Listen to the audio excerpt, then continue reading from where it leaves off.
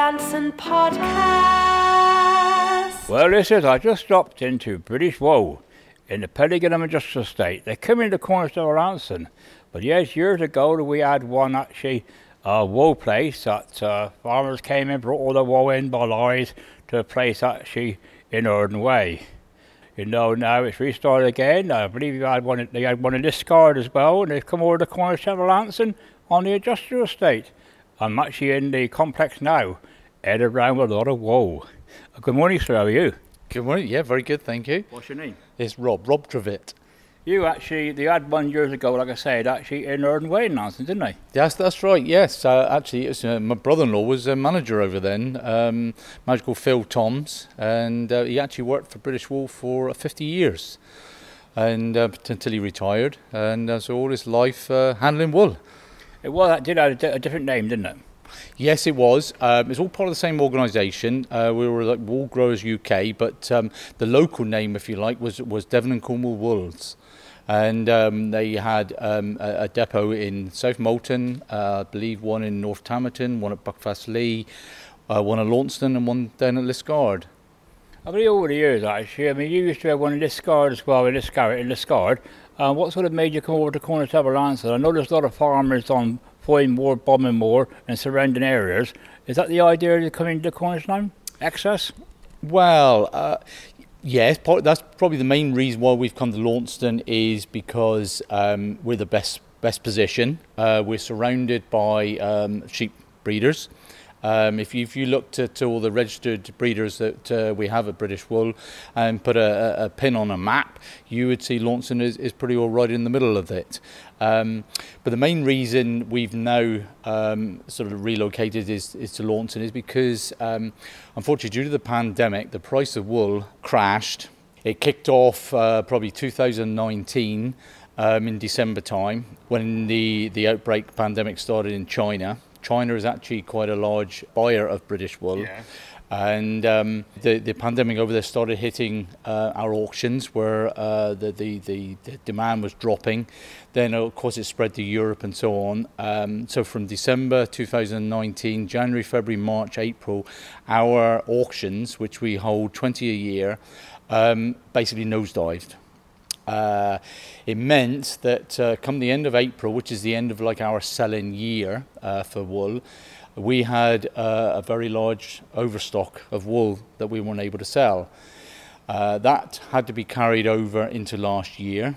So basically what it meant, we've got a lot more wool than we would usually have in a selling year, and in a market that demand was very, very low.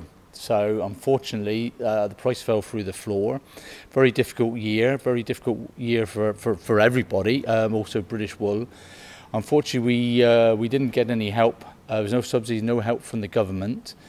So we were forced into a cost-cutting regime, and 4 depots had to be closed throughout the country, and British Wool at Liscard was one of them. We've relocated here at Launceston, so that basically, if you're a farmer in the southwest or basically in the UK, you are no more than 45 minutes away from any drop-off depot for British Wool. So as I say, we relocated from Liscard to Launceston. We used to all the wool used to get graded in Liscard. We would take the wool in for all the surrounding farmers, for all of Cornwall and pretty well half of Devon. All that wool used to go into Liscard. It was all processed, fleece by fleece, graded into all the different grades, and checked for quality, for fineness, for colour, for moisture content. Basically, that was all done at Liscard, but unfortunately, as I say, we've had to close that, and instead we've opened up a depot here in Launceston, which is it's basically a holding depot for the wool. Good, actually, because it's straight off the A30. Actually, you've got access off the South Pelham Road coming in, and you've got also access off Foyne-Moor, Bombing Road into Launceston, into Pellegrim, and it's access for lorries as well. Yeah, no, it couldn't be better. We couldn't be in a better spot. Certainly on Pennygillim Industrial Estate here, a lot of farmers actually come in here for other reasons. You know, you've got the vets, we've got Hamleys. So, and as you say, access is brilliant. Easy to get wool in, easy to get wool out. Wool's more important now, isn't it? Still more important, really, isn't it? wool is. Yes, it is.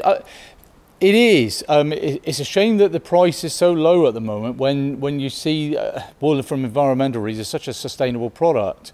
And I think certainly over the next few years, when we're trying to move away from perhaps these synthetics, these oil-based products and so on, that I think the value and the use of wool will increase.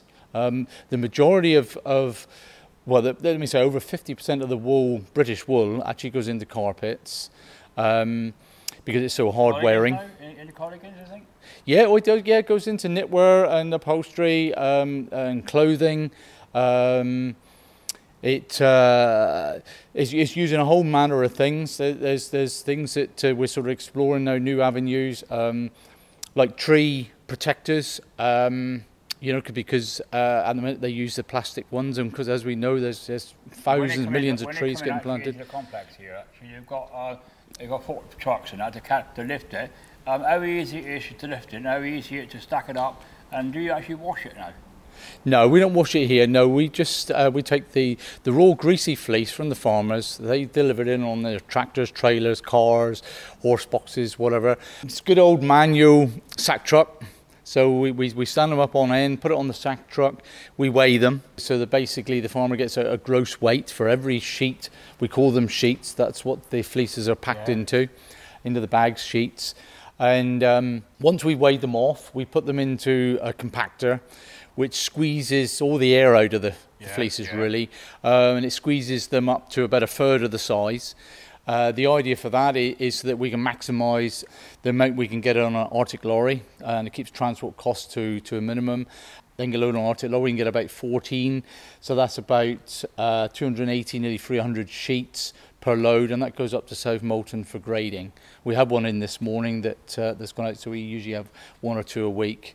That feeds them up there, so all the grading's done there. Yeah, it all gets sold at auction, but it has to be graded first. It has to be graded by types, all your fines, your mediums, your heavies, and as I say earlier about you're looking for your colour and the fineness and so on. So it's all separated into separate grades.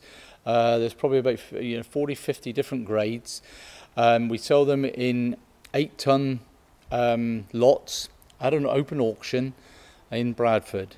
Because British Wool, just a little bit of background, we are a non-profit making organisation. We're owned by the farmers essentially.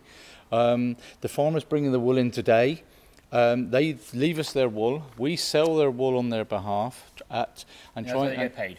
And well, basically it's sold in an auction at a true open market value, okay? And because we have 20 sales a year roughly, and that runs from May to April. And at the end of the year, we know then how much we fetch for the wool that we've sold. Yeah. We then pay the farmers the following year for the wool that they received the year before. So but as I say, we're non-profit making. So when we've seen the revenue, obviously, that you've obtained from the wool, we have to take our running costs out, obviously. So you're paying arrears on, do you? You do. The reason for that is because, as I say, we're non-profit making. We don't hold reserves. There's no shedfuls of money in the bank, so we're not able to sell the wool until it's sold. What made you actually go in this wool industry? Actually, you must have got an idea in wool. Yeah. Well, go into, really? Well, it's like a lot of things, really. I think perhaps just a bit of luck. I think I was in the newspaper industry for over 30 years. Actually worked in Plymouth at Derriford. With the West Morning News and so on. And well, the presses closed in 2010, so I found myself redundant.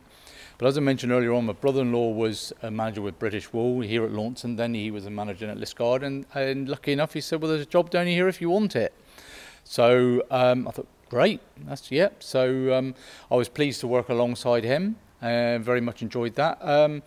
But I've also when I was a youngster, I think at the age of 10, I worked for a local farmer in Pensilva, on the edge of Bodmin Moor there, and I worked down there every Saturday, all school holidays, till I left school and got into the newspaper trade.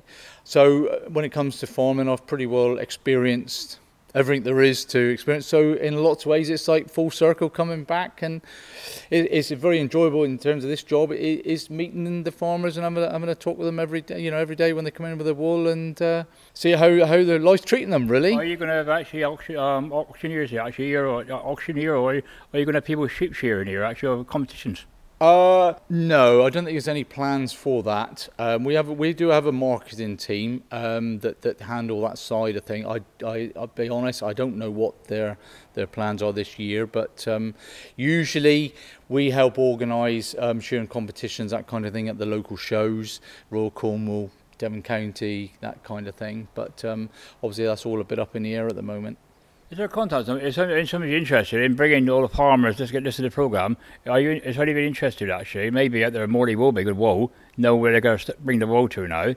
How can they contact you, and how can they get on email or online? Yeah. Well, British Wool has got a website with a heck of a lot of information on there, telling them all about the organisation, all the depots, all our infrastructure. Tells them also about what we're trying to do to promote wool and add value to the wool. So certainly, I would say that would be one of your first points of call. But we can be contacted here at Launceston. We kept our same number from Liskeard, so we although we've moved, we made a decision to keep the local number. So it is an 01579 start number, because that's what most of the farmers who've been coming to us for years know what to ring. Yeah. So we can be contacted on 01579 342 422, and yeah, we're here on Pennygillam at Launceston, and we'll be pleased to receive you all and see you. Are you on email? Yes. Again, all the details will be on the British Wool website, but my email address is my name, and it's Robert Trevitt. That's spelled Trivett. That's at britishwool.org.uk. It's interesting, as you stand here actually and watching all the piles up and they're ready to go off to auction. So all this stuff now is ready to go off to auction, is it? No, all the compacted bales, that's what we call them there, is ready. That's ready to go on an Arctic lorry to South Molton for grading. So this is just one part. This is the collection process, if you like, here. But actually nothing has been done yet to sort it. So all these sheets you can see stacked up there will go on Arctic, up to South Molton, be unloaded, put behind a grading table, and each individual sheet will then be opened up. So the fleeces then drop onto a grading table, and graders there who have completed apprenticeship, which is a minimum of 5 years. It takes a long time to build up the knowledge of wool, because a lot of it is by touch and feel and know-how. And the technical guys up there will go through every single fleece and put it into the relevant skip, the grade skip. And when there's usually 8 to 10 skipfuls of wool, they're then put into a baler. There's a machine that with a lift, and it lifts the skips up, tips the skip into the top of the baler, where it's then compressed into blocks, usually around about 400 kilos per bale. Yeah. And we then put them into round about 22, 23 bale lots, which is near enough 8 ton, and they're sold in 8 ton lots at an online auction in Bradford. A lot of people don't realise how hard it is actually, from start to beginning, before they wear a jumper. No, that's true. Yeah, that's true. I mean, this is just, crikey, we're just at the very start of the process. From the sheep shearing to the sheep shearing, to yourselves and to the stocking, and transfer it up to auction, and then before they actually buy it, and then they go on to the actual wool to knit to make jumpers. That's right. Yeah, crikey. There's a lot to it. There's an awful lot to it. See, as far as British Wool goes, we just sell greasy wool. So when we at the auction in our sort of 8 ton lots, that's the end of our process. Then the buyers then they've got to process it. But there are 2 what they call scouring plants, washing plants in the UK, and they're both up in Bradford. And basically, they're huge, great plants, use an awful lot of energy, obviously, to be washed. And they wash 50 ton lots at a time. Which so is mainly, we're going to advance now, because going back many years ago, right back to the period of the Saxons time, when they were still doing it back then, and the Viking period back then, they're still doing wool. That's right. Oh yeah, nothing's really changed. Died out. It just shows you but it's such an environmental and sustainable product. That's the thing, and being sustainable, you every year you've got a supply of wool coming through. So it certainly stood the test of time. That's for certain. Well, thanks for talking to me. Actually, I know there's somebody maybe coming in over there now to get on the truck lock and do delivery wool. All right, yeah. Well, we have appointments throughout the day with the farmers. Keep dropping in wool. Keep us going during the day, and we try to we make appointments, but we try to accommodate the farmers when convenient with them to bring in their wool. But it's a steady stream all day long, and just as much as we can handle to make sure that we can process it and handle it, compact it each day before another new lot comes in tomorrow. Well, thank you, Tom. Thank you. You're welcome. Thank you.